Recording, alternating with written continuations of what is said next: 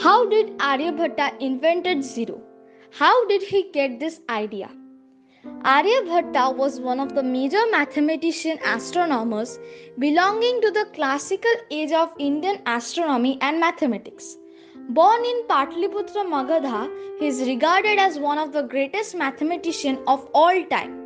His famous works include the Aryabhatta, whose mathematical parts consist of topics on algebra, trigonometry, and arithmetic, continued fractions, sum of power series, quadratic equations, and sine tables. One of his discoveries is the approximation of pi, which is given by him in Aryabhatta. Add 4 to 100, multiply by 8, and then add 62,000. By this rule, the circumference of a circle with a diameter of 20,000 can be approached. The calculation is obtained as 3.1416, which is close to the actual value of pi, 3.14159. Before going to the Aryabhatta's invention of zero, let's know a little bit about the Indian history of number zero. Arya Pingala, a Sanskrit scholar and an Indian mathematician, first used the Sanskrit word sunya, referred to as zero. The word sunya means void or empty. It is believed that the first text to use the decimal place value system include zero was first used in Jain concept or cosmology named Loka Vibhaga. This is where the term sunya was used. Vakshila manuscript, an arithmetic manual on merchants, records the symbol of zero, which is a dot-like structure having a hollow structure signifying void or nothing. These manuscripts were brought off by radiocarbon dating, which is a method of determining the age of an object using radiocarbon in 2017.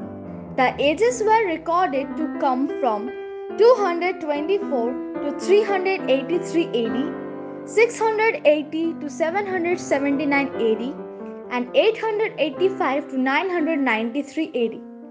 This marks the world's oldest records of the application of the symbol of zero. In mathematics, there is a term called decimal place value system, also called positional notation. This means that the value of a number is determined by the position of the digit, that is, the value of a number is actually the product of the digit by a factor which is determined by the position of the digit. For example, let's take three identical digits 999. Here the interesting part is in the words. The number is written as 999.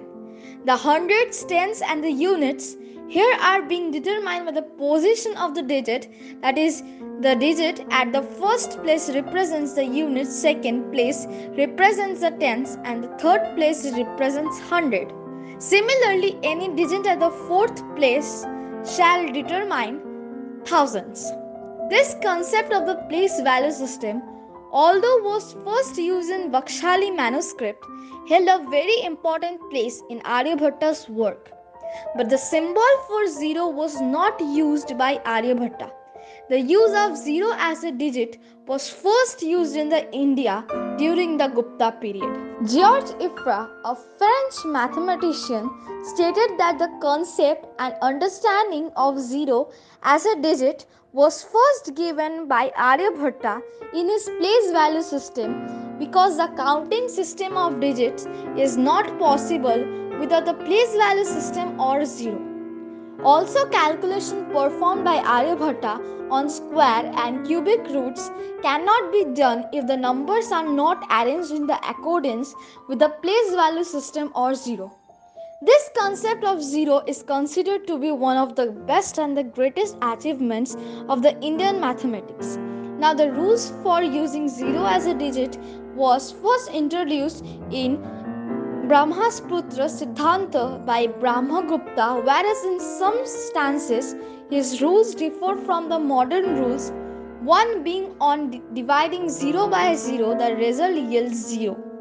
So I am Pratiti Shah signing off for today. Hopefully, our information has provided you with an insight of Indian origin of culture. Thank you and please support us by subscribing to our channel. Have a good day.